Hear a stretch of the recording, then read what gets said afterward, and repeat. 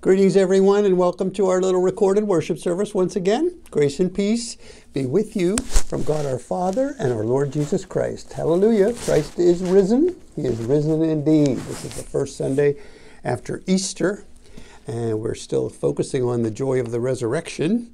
And this is our prayer for today, and our scripture will be about that as well.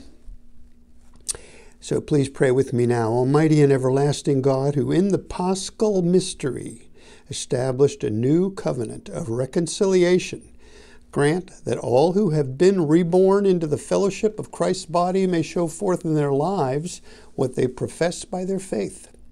Through Christ our Lord, who lives and reigns with you and the Holy Spirit, one God, now and forever. Amen. We're going to open with this lovely song, Great is the Lord.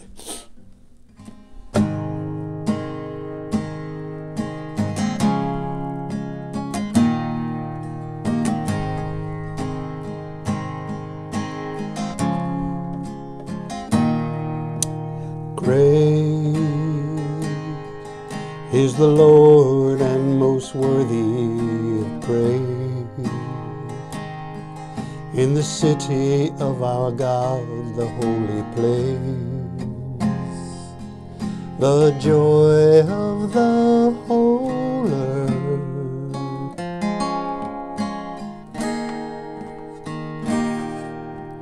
Great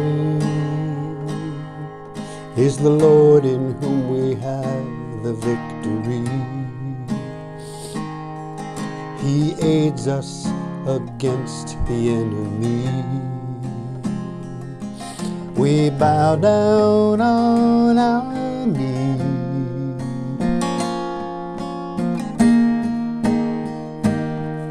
and Lord, we want to lift your name on high.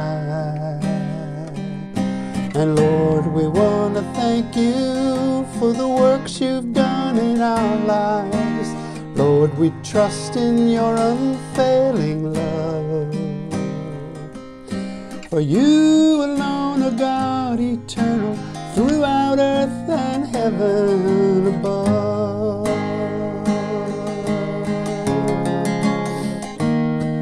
And Lord, we want to lift your name on high. And Lord, we want to thank you for the works you've done in our lives. Lord, we trust in your unfailing love. For you alone are God eternal, throughout earth and heaven above.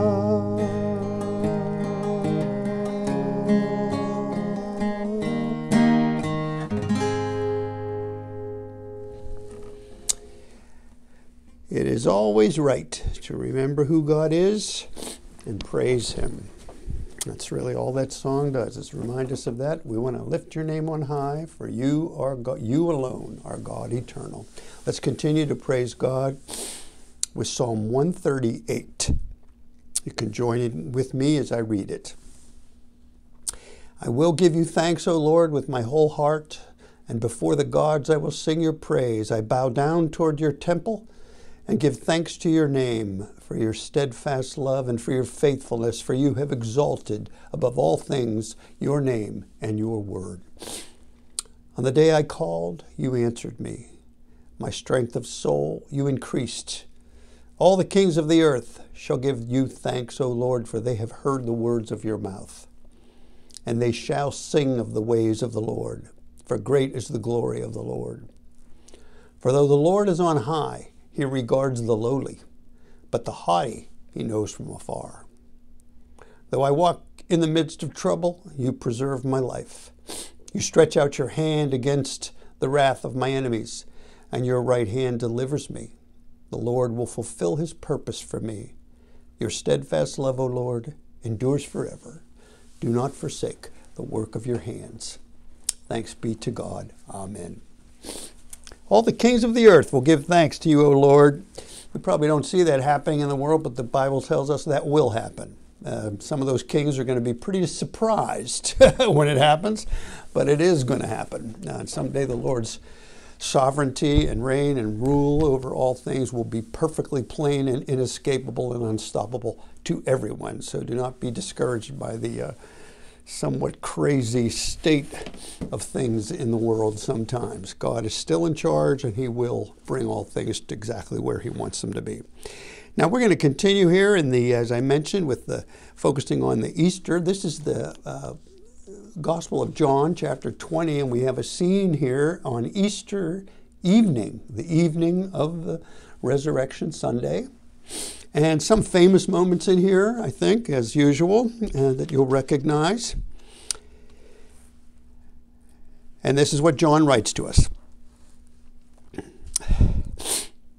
On the evening of that day, this is right after the resurrection, on the evening of that day, the first day of the week, the doors being shut where the disciples were for fear of the Jews, Jesus came and stood among them and said, "Peace be with you." And when he had said this, he showed them his hands and his side. Then the disciples were glad when they saw the Lord. And Jesus said to them again, "Peace be with you. As the Father has sent me, even so I send you." And when he had said this, he breathed on them and said to them, "Receive the Holy Spirit. If you forgive the sins of any, they are forgiven. If you retain the sins of any, they are retained." Now Thomas, one of the 12, called the twin, was not with them when Jesus came. So the other disciples told him, "We have seen the Lord."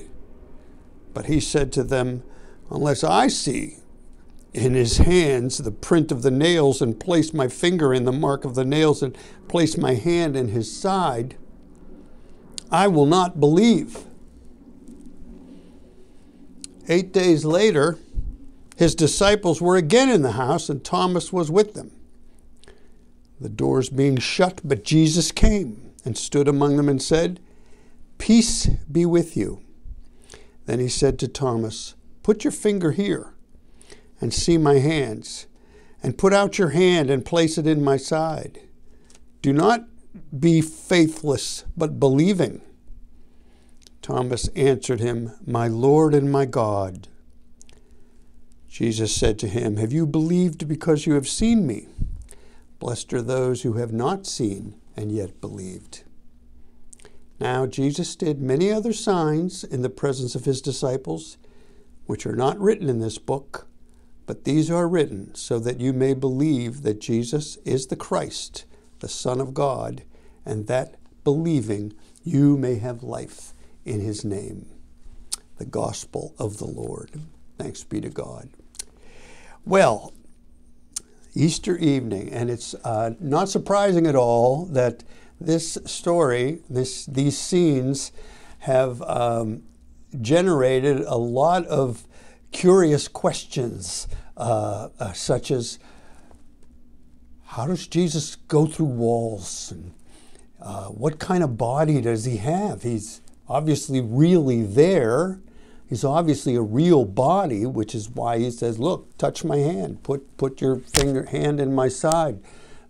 It's me. Really, it's really me." So it's really him. It's a body of some sort, but it's through the wall and comes and goes at will, and it obviously does not have to obey the regular rules of nature. So we can't help, people cannot help speculating, what kind of a body is this? What kind of a body is this? Etc. And all sorts of questions that come up there. And then, of course, we have the famous scene of Thomas that led to him always being referred to as Doubting Thomas, when really, when we look at Thomas, how different is he, than most people or even the other disciples? They didn't believe Mary when she came and told them, "I've seen the Lord." They were all afraid of the Jews. They were all shut up in their room, not knowing what to do. And then Jesus comes in and shows himself to them, and then they believed, Thomas wasn't there. He says, well, I want to see too, So he hasn't quite gotten a fair shake, Thomas, because he's not much different than your average person. And he's certainly very much like modern people now who exist now in a world that's very scientific, and we're very, very used to having proof of everything and seem to demand a lot of evidence for everything, and everything has to sort of, before we believe it, it has to be shown to us, all this data and everything. Now we become less and less spiritual, more and more mechanical. We're more and more physical, more material. Like, no, I got to see the hard proof here. That's a barrier to faith. That's a barrier to faith. As Jesus says, there's something really blessed to those who are able to believe without having to have it absolutely given to them, shown to them like this. Me personally showing up this way. Blessed are those who have not seen but yet believe. Now, isn't that all of us? You see, isn't that all of us? Because our faith is based on the witness of this message and these men who are commissioned, passed on down through the ages, empowered by God's Spirit that takes that message and implants it into our hearts and minds, not physically at all, spiritually, by God communicating that knowledge to us, you see. And what a blessing that is. What a blessing, and how wonderful of God to make His truth available in such a completely universal way by His Spirit. How limited it would be if Jesus personally, physically had to be with every single person to believe. The whole faith would not have gotten very far, obviously, would it? I mean, just as wherever He could be, that's the only place it could be. So all that is very good news for us. Thomas does believe, and then further on, we believe. And these things are written so that we will believe, and we do believe, and we did receive it. So exactly the way God wanted it to go. So all that is in the story. All those wonderful things are in the story. But what I really am most struck by is what Jesus does and Jesus says. 3 times in there, 3 times, every time He shows up, what is the first thing He says? Peace be with you. Peace be with you. This is the first thing He says and gives. What is that peace?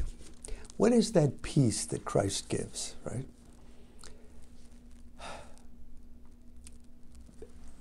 The simplest way to put it, it is the peace of knowing you are forgiven. These men had abandoned Jesus. They'd failed Him. They'd run away. Even now, they were still cowardly locked up, fearful for their own safety. They must have been, the prospect of meeting Him and how they had let Him down must have been a very dreadful thing for them to think about. And then suddenly, here He is appearing to them again. And what is the first thing on Jesus' mind and Jesus' intent when He sees them? Is it to condemn them and judge them? And say, how could you guys abandon me? No, the first thing He says is, peace be with you. I forgive you, is what He says, basically. I forgive you. This is the peace of Christ. It is living with that certainty of His forgiveness, His grace upon us. That is what the whole point of this is. It is not that we are really good people and that we are try hard to be holy or anything. It's that we know that because of Christ we are forgiven and reconciled to God. I cannot ever measure up to the standard that I know that God deserves of me. I know I simply never can. And the only way that I can remain peaceful, if I dwell on that, goodbye peace, right? But if I remember Christ and what he did and what he promises, and he's just coming saying, Paul, I know how imperfect you are. I died for you, and I forgive you, and I accept you, and you belong to me. Now stay focused on me and receive everything I have to give you. This is the other thing he does now. He says, peace be with you. Then he breathes on them and says, receive the Holy Spirit. All right, this is almost like John's little version of Pentecost here, because we see in later on in the book of Acts, a massive outpouring of the Holy Spirit in a very dramatic way, very public way that day. But here too, he begins to introduce them to the Holy Spirit in an intimate way. These people, these 12, just these 12, these 11 here. Later, it will be more like 100 some who get it all at once, and then it explodes. The Holy Spirit explodes out after that. But first, he breathes on them now. I'm sending you, all right? Getting them ready to go. Receive the Holy Spirit. Then, if you forgive the sins of any, they're forgiven. If you retain them, they're retained. That's a little mysterious to try to understand what he means by that. But he's clearly connecting the entire thing of receiving the Holy Spirit and ministering into Christ's name with bringing the message of forgiveness of sins. This is the commissioning that they are given. And this is the message we are all given. When we prayed in the beginning there of the service to God that may everyone who confess the faith also reflect what we believe in our life. Again, I don't hear that as saying like, may everybody be perfectly righteous and holy, but may everyone reflect that peace. May everyone know that peace, and that will be the evidence of Christ's presence in us. See? That peace, that knowledge of forgiveness, that we've received that message and we're forgiven. And then you can have peace with God, right? Now you can begin to be the person he means you to be. But if it's a constant struggle and effort to try to figure out what am I supposed to do, and how can I please God, and how can I make sure I'm a good person to go to heaven, there's no peace. There's no peace in that. The only peace is in receiving the peace that Jesus speaks out to us and gives to us. There's the peace. Now we can hear him. We can hear the Holy Spirit. We can hear the scriptures when we read them and study them, and when they're preached, because we are reconciled with God, and we're in a healed relationship with God. We're able to hear him and hear his word and be affected by the word of God and the Spirit coming to us. Then he will send us as he was sent. That's the final thing I want to mention. What does that mean? Well, how was Jesus sent by the Father? His Father loved him and loves us and sent Jesus. So he sent him. Did he send him on vacation? Did he send him to, well, Jesus, you're going to earth and I'm going to send you to the Caribbean, and you're going to be on a nice yacht and, sort of sunbathe and fish and float around and enjoy the beautiful weather. No, that was not it at all, was it? You're going to an obscure little provincial town with the people I've chosen who just can't seem to keep faithful to me, who are full of all sorts of disorders. They're going to really resist you. They're going to really make life tough for you. They're not going to want to hear you. They're going to be very unjust to you. And finally, they're going to torture you and kill you. That's what he sent him to do.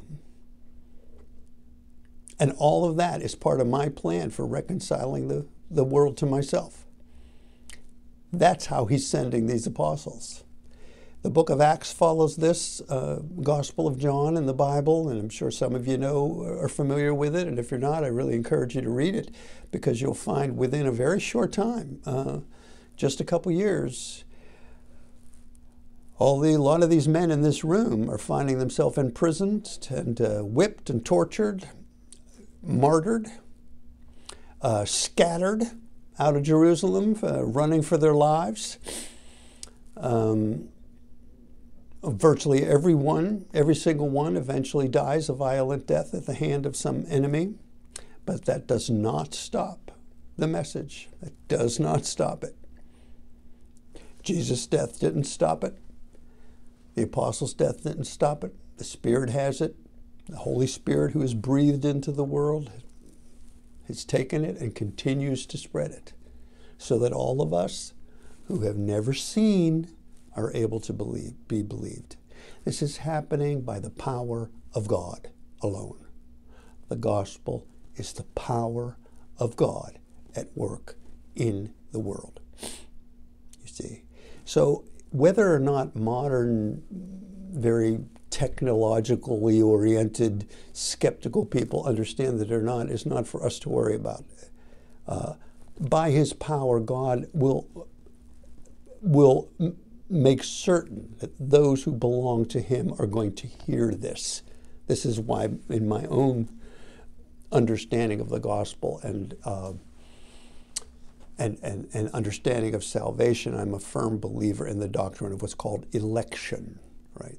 That salvation and reconciliation to God is a matter entirely of God's sovereign grace. It is God who comes. It's God who breathes on us. It's God who gives the peace and forgiveness and sends the Holy Spirit. It is none of these men are doing anything to earn this. You see? Nothing. It's God doing it. And nothing anyone does can stop it. What God has intended, no one can stop. So what has started in this room here that night after the resurrection has not stopped. That room is very invisible. No one knew, just a little room there. There wasn't any big public place. You know, it was just hidden away in some little room. And here's the Son of God and these men who became the core of the Christian church. That's where it started. And what started there, it continues on. You see, it's wonderful to think of yourself that way and realize you're part of that. You're part of that, you know. Sure, we can feel kind of insignificant and small and afraid like them, and well, the world's so busy and big and powerful and all this. Yeah, whatever, fine. But God is with us. See, God is with us. God is with His people, and His power and His gospel is out through the story. So, as He sent Jesus, He's sending us. It may be a little uncomfortable now and then. However, remember His words: "Peace be with you." Peace be with you. And that is forgiveness, reconciliation, and union with God. Let us pray.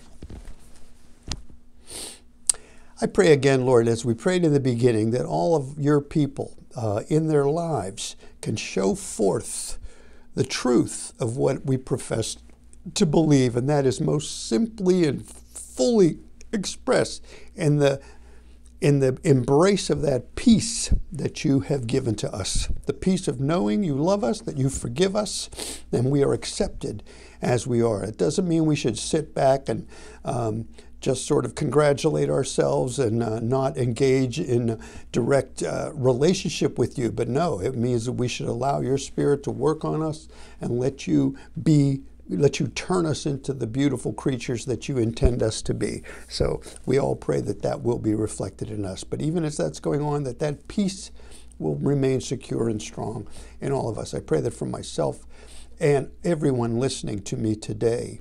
I'm so grateful, Lord, as I'm recording this and looking out the window at the balmy sunshine today, as spring-like day is finally arriving after a sort of shockingly chilly week. It was really not very nice. Today's getting nice, and the weekend looks very nice. And so our campus is getting so beautiful now. that I hope it will bring much joy to our residents as we get out and about and come and go.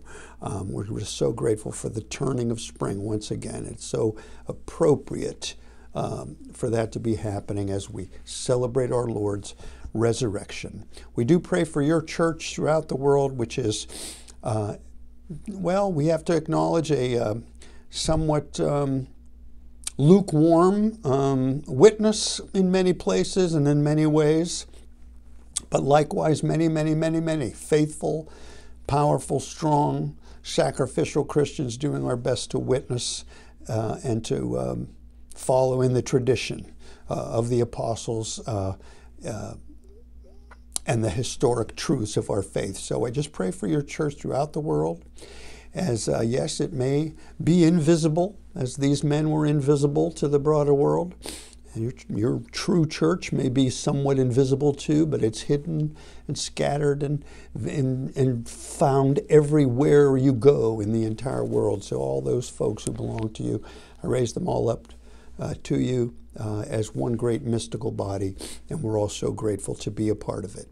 Enable us, O Lord, to continue to obey your call, to receive your peace, and to go forth as you have sent us in your name. We pray to you now as you have taught us to pray. Our Father, who art in heaven, hallowed be thy name. Thy kingdom come, thy will be done, on earth as it is in heaven. Give us this day our daily bread, and forgive us our trespasses, as we forgive those who trespass against us. And lead us not into temptation, but deliver us from evil. For thine is the kingdom, and the power, and the glory forever. Amen. I'm very sorry about all this sniffling and everything. I've got hay fever is really bad for me this year.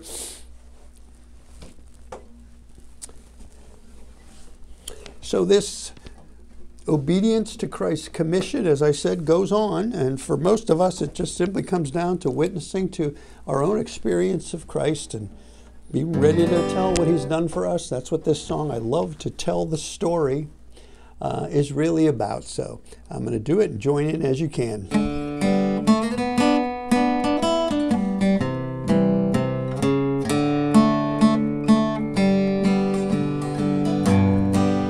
I love to tell the story of unseen things above, of Jesus and his glory, of Jesus and his love. I love to tell the story because I know 'tis true. It satisfies my longing as nothing else can do. I love to tell the story, will be my theme in glory, to tell the old story of Jesus and his love. I love to tell the story, more wonderful it seems than all the golden fancies of all our golden dreams. I love to tell a story, it did so much for me, and that is just the reason I tell it now to thee. I love to tell the story, will be my theme in glory, to tell the old story of Jesus and his love. I love to tell the story, 'tis pleasant to repeat what seems each time I tell it more wonderfully sweet. I love to tell the story, for some have never heard the message of salvation in God's own holy word. I love to tell the story, 'twill be my theme in glory, to tell the old story of Jesus and his love. I love to tell the story, for for those who know it best, like you seem hungering and thirsting to hear it like the rest. And when in scenes of glory I sing the new song, 'twill be the old story that I have loved so long. I love to tell a story, 'twill be my theme in glory, to tell the old story of Jesus and his love.